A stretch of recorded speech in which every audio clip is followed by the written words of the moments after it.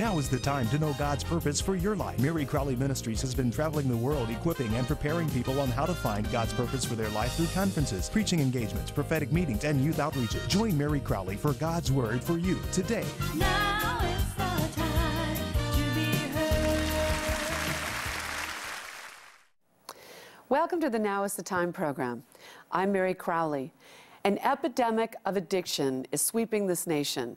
The drug is called ice, a potent form of methamphetamine. Ice is more addictive than crack cocaine. One hit of ice and 98% chance you will be addicted. It invades every neighborhood, young or old, rich or poor, urban or rural. Our prison system is overrun with meth addicts. In some cases, over 90% of inmates have been meth users. It is definitely America's most dangerous drug. On our program today, we have Dr. Meri Holley, who has written the book, Crystal Methamphetamine, They Call It Ice. Welcome to the program, Dr. Holley. Thank you. Dr. Holley, now how did you get involved with crystal methamphetamine? I got involved with methamphetamine problem when it affected my family. My brother was 22 years old when he got hooked on crystal, and he was 24 years old when it killed him. First, it made him crazy, made him delusional. He thought the police could see through the walls, they could read his mind. And he was at a party one night, and the fellow next to him had a heart attack and died right in front of him from shooting crystal. Well, he thought that because his fingerprints were on the flask, he was learning how to cook that night, he'd spend the rest of his life in prison. And so he wanted to run away, he wanted to go to Mexico. And my mother knew that a crazy white boy wouldn't last 5 minutes in Mexico. And so she took him to my house. And that's the first thing I knew about him being addicted. He was crazy, he was hallucinating, he was violent, and he was incredibly depressed.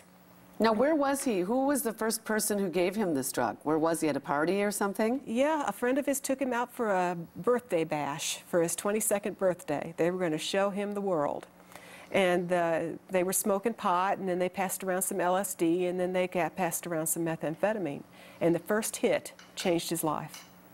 Now, did he take ice? I know there's different forms of the crystal methamphetamine, but ice is the most potent of all the different forms of it. Mm-hmm. Was it ice that he took Yes. that night? Yeah, the first exposure was with ice. And ice is the most potent form of methamphetamine. It is a hydrochloric acid salt of methamphetamine. It's 10 times stronger than the old stuff they had back in the 50s. It is 10 times more addictive. It's more addictive than crack cocaine, and it causes more brain damage than cocaine does. Now, where did this drug, where did it originate from? It started out, it was developed in Japan back in the 20s as an aid for people trying to lose weight. And very quickly they realized how addictive it was, and they took it off the market. But there were still clandestine labs making it, and it became popular during World War II. The kamikaze pilots were using it all through the Japanese military, and the stormtroopers on Hitler's side were using methamphetamine as well. It was the lower grade stuff that they had at that time. It wasn't as powerfully addictive, but it made people energetic. They could march for days. They could steer their planes into a battleship and blow it up, and so there was a major weapon in the World War II. And then you had mentioned to me earlier that it also was in Vietnam. The Viet Cong were using it? Yes. And if you're fighting against forces that are on methamphetamine, you'd better be on it yourself. If somebody, the guy you're fighting against can stay awake for 7 or 8 days at a time and shoot night and day, you have to take methamphetamine just to defend yourself. So some of these people they were fighting against the Vietnam War, because I've studied a lot about the Vietnam War, but I've never once heard about crystal meth over in Vietnam. Mm-hmm. So you're fighting against an enemy that they're on this crystal meth and they can fight for 10 days. Right. And you don't want to sleep or you might be dead. Right. They called it yaba back in the Vietnam War era. And you could get it for 60 cents on any street corner. The kids sold it and made it. And so if you're fighting against somebody that's using it, you have to use it too. And so about 25% of our servicemen came home addicted to that lower grade methamphetamine that they had back in the 50s and 60s. Then they started manufacturing it domestically, and California was the first victim. The first area in the United States where we manufactured methamphetamine was the motorcycle gangs along the coast of California.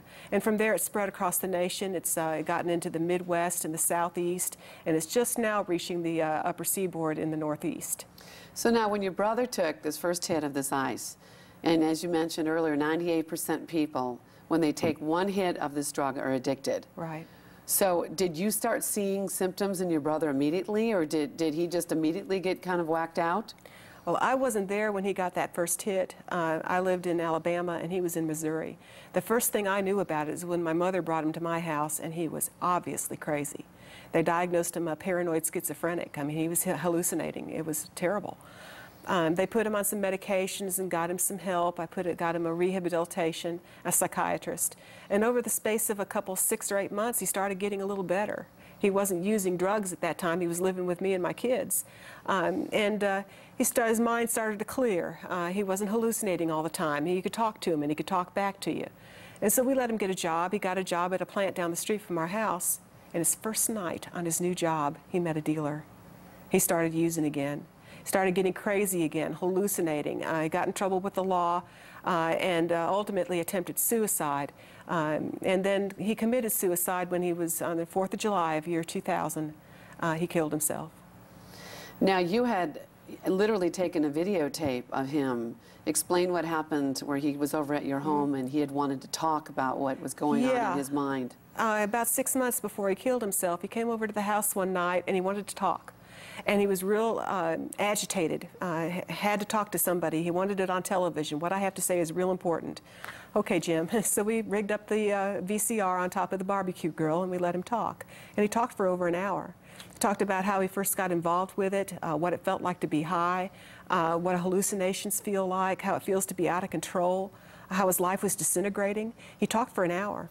And then a couple, 6 months ago, this was 5 years later, I went to make the videotape for the public schools to try to teach them, teach the kids what methamphetamine is going to do to their brains.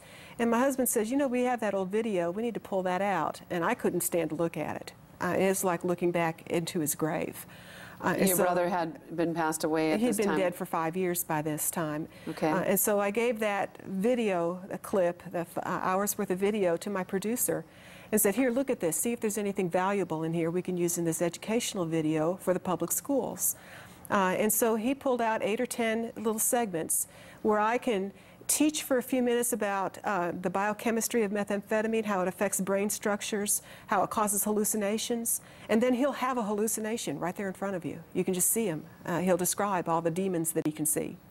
And I'll talk about how this drug gets you addicted the very first time you use it, that it changes your brain chemistry the first time. And he'll say things like, I'll never get back what I lost that day.